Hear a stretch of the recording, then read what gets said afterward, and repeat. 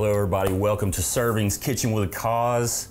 My guest today, Robin Giles. We go way back. Yes, we do. A long time. Long time. We went to church together, and probably the most important thing that she did in my life was she and her husband gave me and my wife our marriage counseling before we got married. And we had the same anniversary We have date. the same anniversary.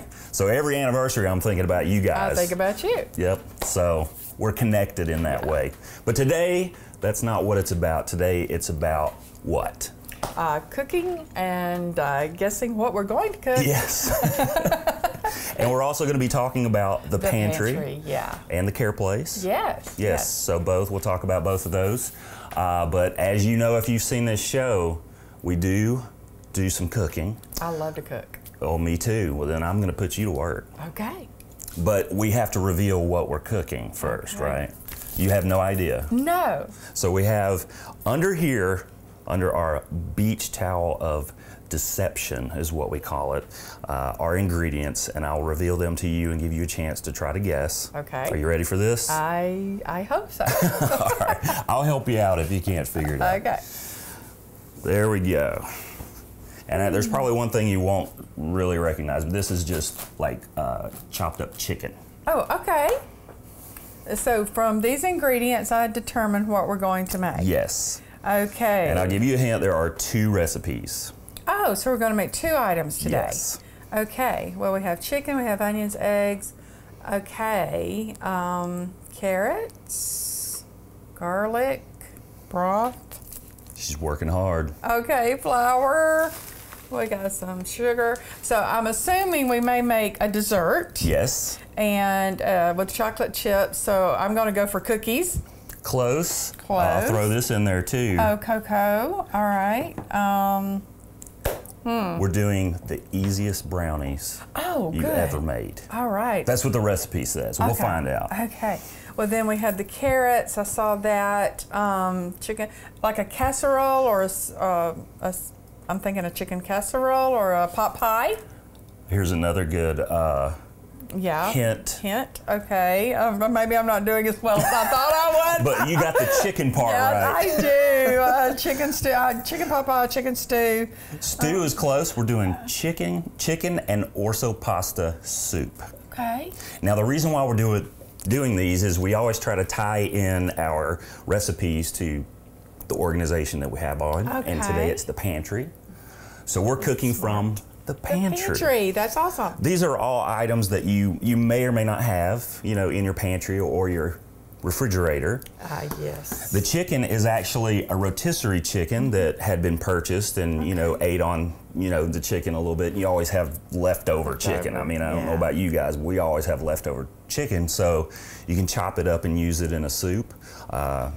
Onions, you always have onions. You got the sugar, you got the flour. All these items are pretty common in a pantry. Yes. So today we're doing the chicken and orzo soup and the easiest brownies you've ever cooked. Hey, I'm hungry. Well, let's get started then. Okay. We'll be right back.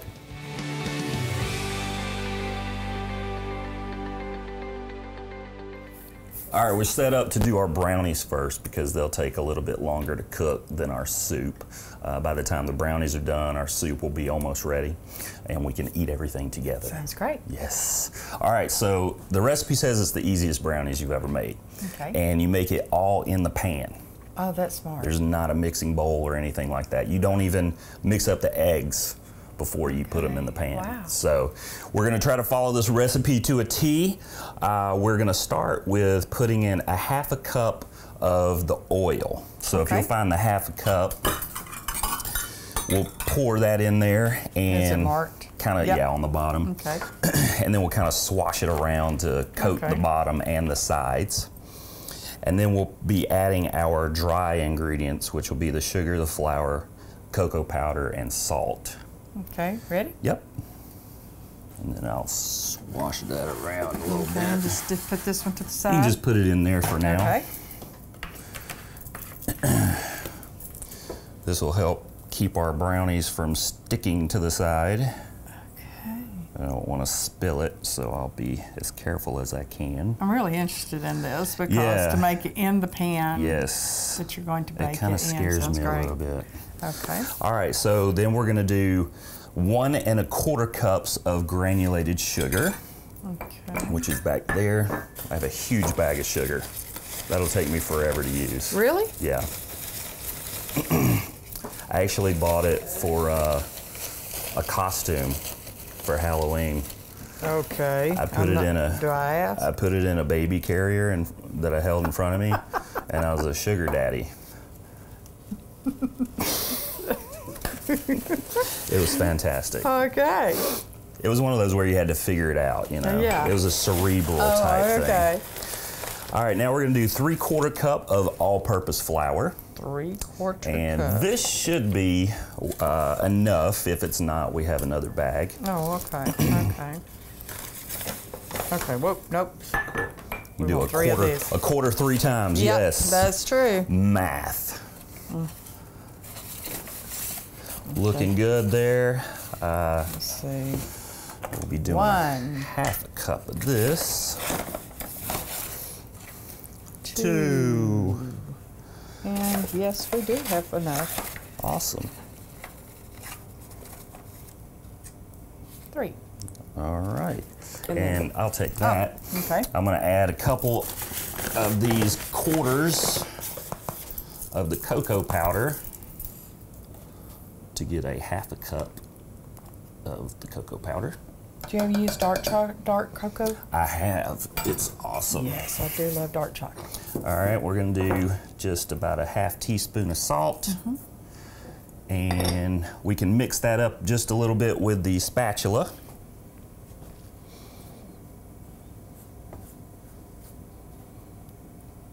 And we're going to add 2 eggs. Okay. Awesome. Is that good enough? Yep. Trying to be careful. Yeah, this is the weird part for me. I'm used to mixing up the eggs and the wet ingredients in a separate container. Yeah. And that beeping as our oven, it is ready at 350 for our ingredients. Do we need any other liquid? We do. We need a couple, couple tablespoons of water. So I will add that. 1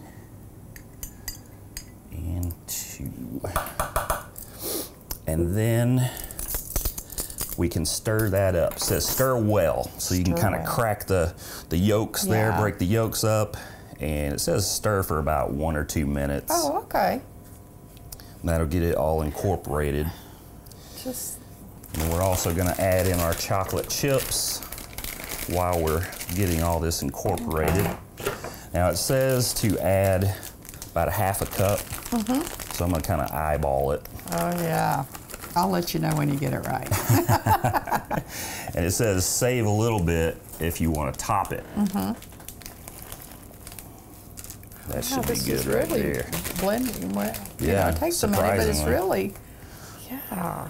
I just Saves a little bit of the washing dishes part yeah of the because end. yeah, you know, you really know when I've been in the kitchen. Yeah, when I'm baking, there's flour I mean, everywhere. I leave evidence everywhere. So while you're getting that all incorporated, tell me about how you became affiliated with the pantry and the care place. Oh, okay. I had met Frank several years ago. And Frank is in charge of the He is the whole executive thing. director of a nonprofit organization called Life Tools Community Development. Okay. And so when Ty is my husband, we were at Church of Chapel Hill and had been there for just a while. And one day while I'm at home, I get a phone call, and I wasn't expecting anything, but it was Frank. I didn't know it at the time. I thought it was an insurance adjuster because someone had come in contact with my vehicle and yes. kind of left the scene. Didn't let me know. So I thought it was that. But he, let me know that it was him, and he approached me about a position, an administrative, position. And so I went and interviewed, and the rest is what we say is history. Awesome.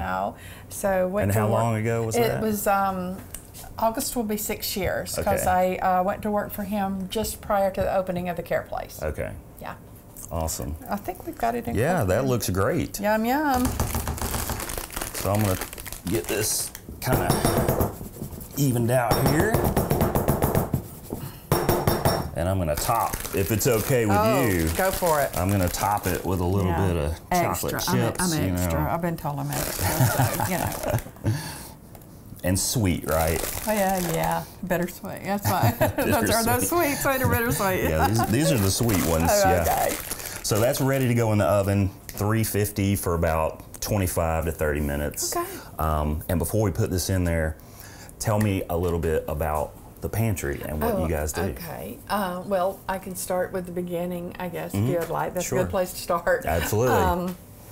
Whenever Pastor Dave and Church of Chapel Hill, were started, Pastor Dave had a passion for the hungry, and Pam and Frank Smith had moved here to assist with the church, and it wasn't long till they just knew that's where the strong connection was going to be.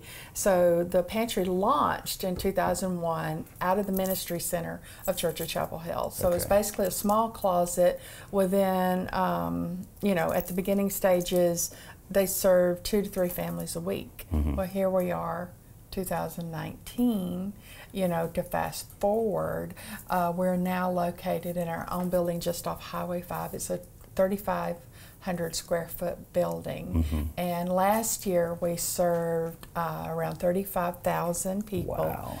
But in partnership with 9 other organizations, we fed over 135,000. That is amazing. It is totally, from humble beginnings to that. Totally, because just the growth from the ministry center to a location in downtown Douglasville, then partnering with Crossroads for several years, and then whenever we had the opportunity to get this building, it's just to see how it all works, it's amazing. It really, really is. And I tell people that Pam and Frank have their hearts with appendages, that because they just really love community outreach. That's been their life. It really has. If you go back and understood, they've worked with Teen Challenge, they've worked on reservations, they've done so much community outreach in their adult lives. Yeah. And we actually have a show airing right now, and it's mostly about the pantry. Okay. And I know Pastor Frank was talking about, all the series of miracles basically that has helped the pantry get to where it is. Having your own refrigerated truck. Totally. And donations just out of the blue. It is amazing. And he just is so great within the community, because you work with civic organizations, you work with churches, just county leaders. It's just amazing. But one of the things that I saw recently that happened, there's 2 things, but we operate so much because of donations of people, and of course the volunteers each week, but we needed a forklift. And the one we had just gave up the ghost, so to speak.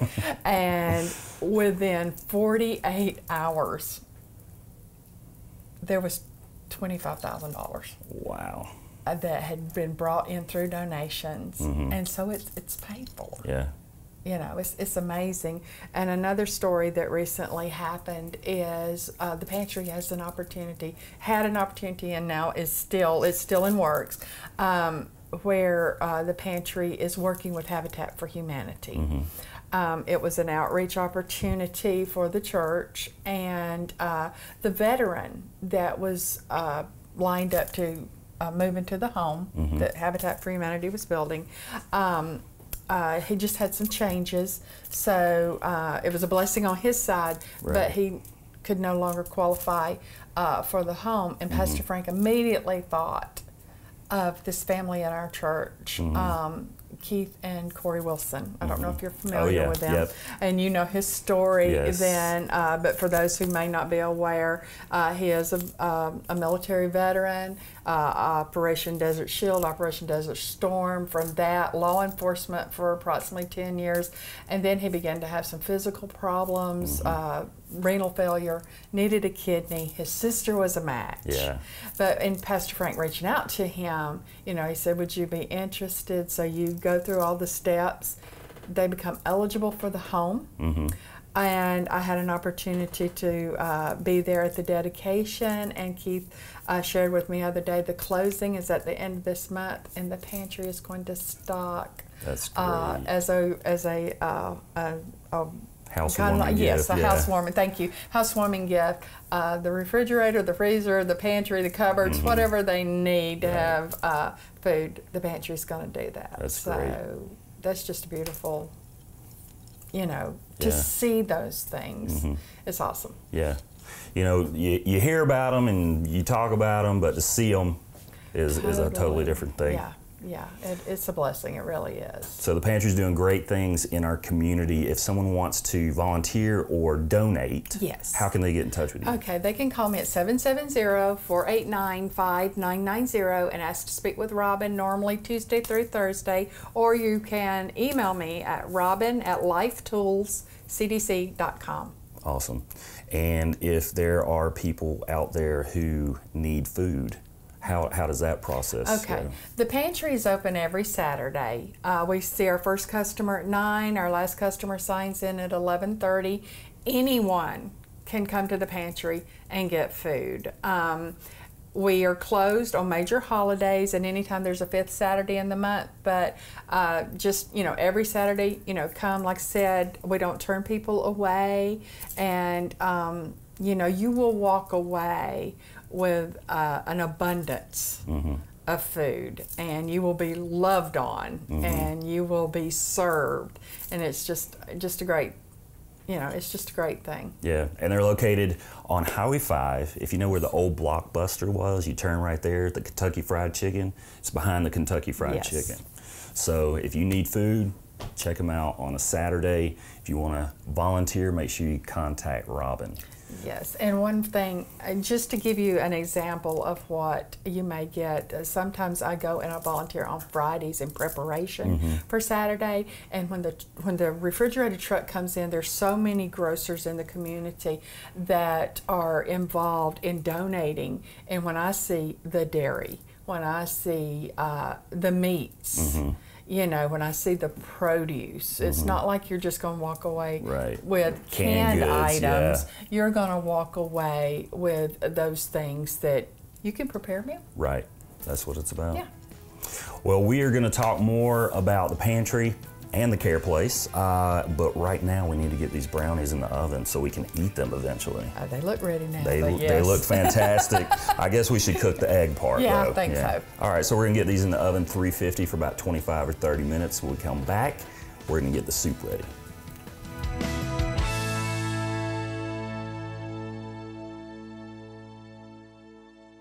Our brownies are almost done. We got about 3 minutes or so we'll pull those out whenever the timer goes off. Sounds good. We're gonna start our soup, and the first thing we need to do is chop up some vegetables. We're gonna have onion, celery, carrot, and then some garlic.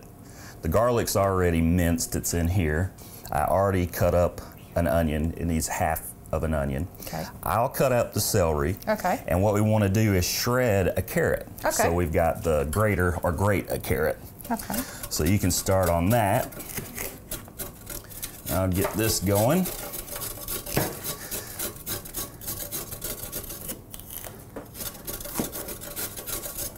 This is a relatively easy recipe to do. Once again, we're using stuff that's in the pantry or the refrigerator you'd find on a regular basis. And just because we're using these ingredients doesn't mean you have to use them at home. You can use pretty much whatever you want. Now, have you made this before? This particular one, no. But I have done this type of thing where okay. I sort of clean out the fridge. Gotcha. And just add all the vegetables that we have eaten over the past week. Well, that's a smart thing to do. Yeah. It's a good way to hide them, too, so your kids will eat them. Totally.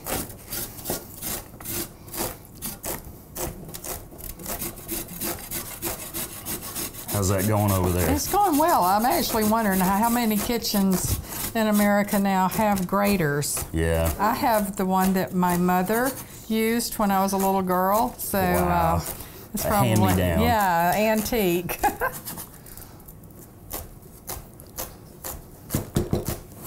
You beat me. Oh. I've got this pot over here heating up. Okay. And I'm gonna saute the vegetables for about 8 minutes or so. That's what the recipe says, but basically until they're a little soft. So I'm gonna add a little bit of olive oil over here and add the vegetables in. Oh, see, that sounds great. Oh yes, love it. Thank you so much for the carrots. Got that, and then I'm gonna add, what's it at, 1 clove of garlic. And I always tell her when I use my daughter's old baby forks, because it will strain out the liquid. That's smart. Okay. And just dump that in, and it's about 1 clove. The brownies are ready. All right. I'm gonna get this stirring just a little bit and then take the brownies out.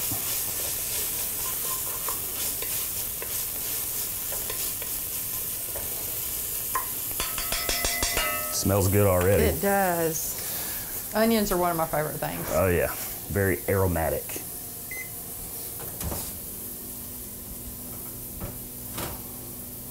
There's our brownies. Yum, yum. Oh, they're looking good. Hey. Whew. All right, so those can cool off while we're doing our soup. And while we get these vegetables softened a little bit, tell us about the Care Place. Oh, okay.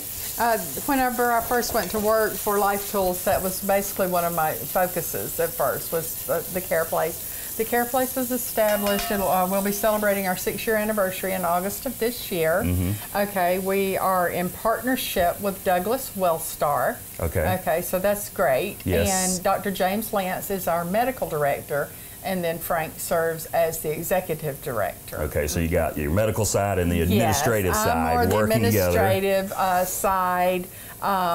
But then, you know, we do have our medical side. We have several doctors from Wellstar. Could use some more. We have several nurse practitioners, registered nurses. When you come to the Care Place, or when a patient comes, it is like walking into a doctor's office. You're going to get that type of treatment and care there. Wow. Yeah, it's great.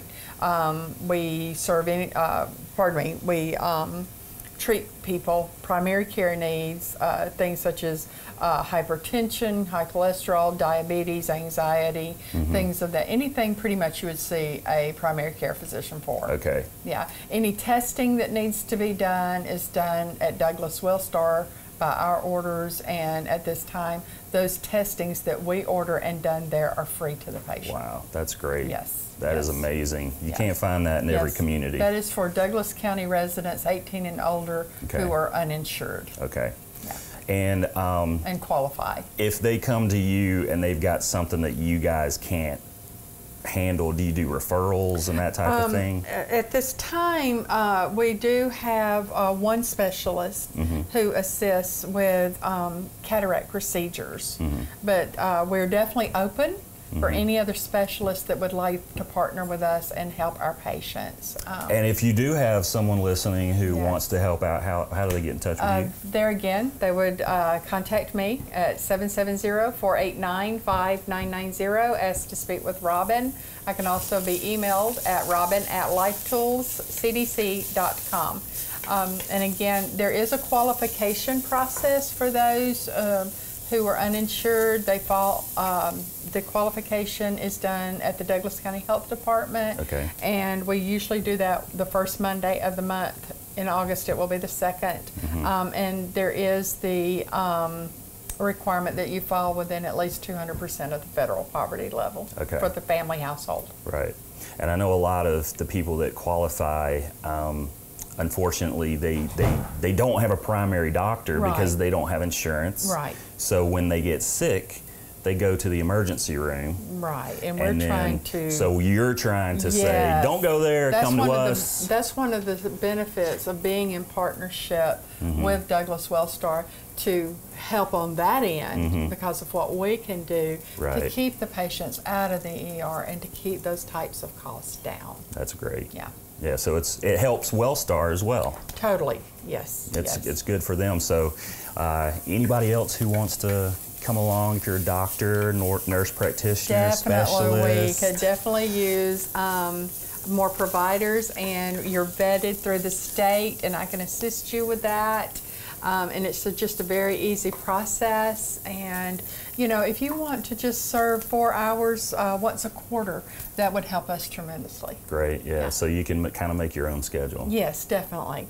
Now, what other types of, are you doing like dental and vision? We don't offer dental. We do, like I said, the specialist that helps with the cataract surgery. But we do, we're open Monday, Tuesday, Wednesday, Friday, and Saturday. Okay. We have another group of nurse practitioners that assist us through the week to see so many of our patients. So it really is easy to get in to be seen. Even when our patients qualify at the beginning, you know, it took such a length of time to get everybody in and process them on Saturdays. But now you're pretty much within, if you're a new patient, you can pretty much get in within the first 2 weeks of qualification. That's great. Yeah, it's great. And you've got room to grow. Definitely. The blessing in that was a building that was donated, and it's 3 stories.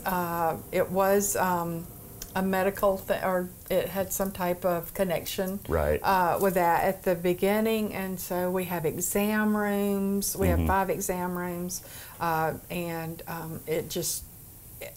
I wish I could just show you. It just worked out perfectly. You know, there again, donations. There was a local bank that donated some furniture and things like that. So well, we were at the grand opening. Okay. So we got some footage of it. Okay, so, that's good. you know, they're seeing it on screen right now, so they know, you know, that it was basically suited perfectly for you guys. It is. It really is. And again, we're celebrating 6 years, so I think that says a lot too. Yeah, absolutely. Yeah, and the community and the volunteers. Volunteering at the Pantry, it's easy. You can kind of set your own schedule, but the volunteers for the Care Place, we do ask for a little bit more consistency because you are operating as if you were a doctor's office. Right. And I know there are the privacy involved. issues. Yes, and there's that definitely kind of thing. issues with HIPAA and you know, privacy. Yeah. So, but there's still an opportunity to help. Definitely. We've had some great long-term volunteers. That's awesome.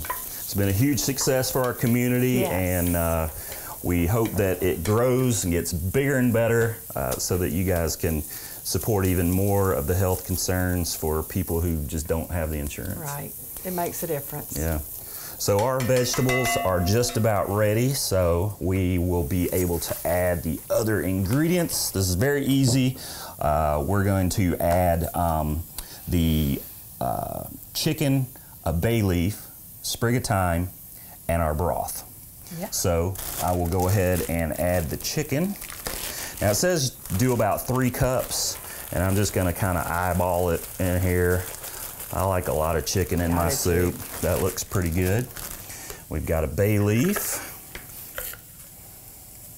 Use a nice big one so we can find it, because you don't want to eat that.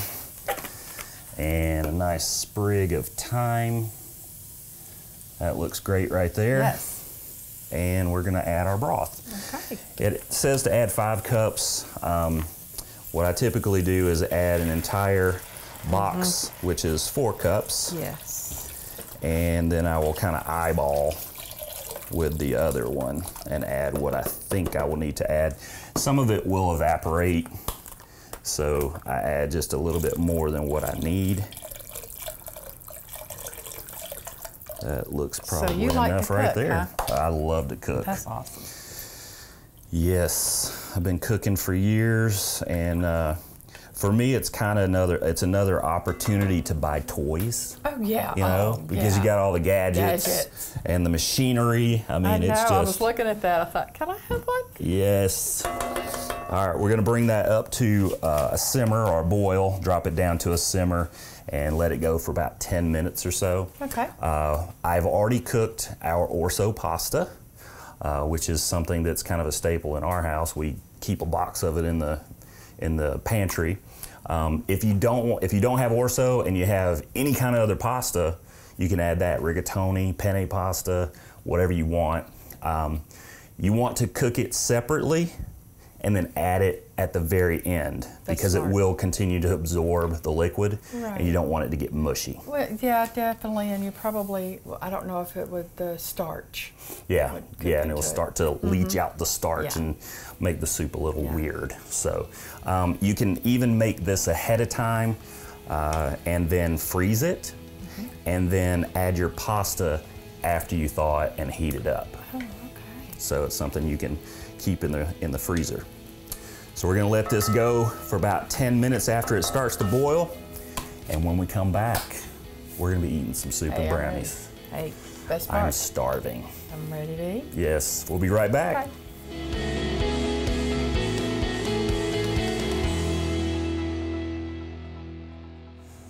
We got our food ready.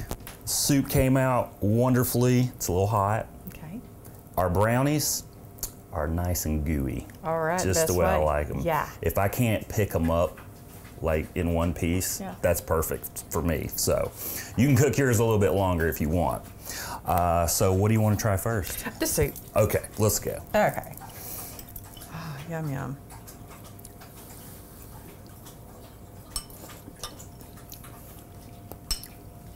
It's hearty. Mm-hmm.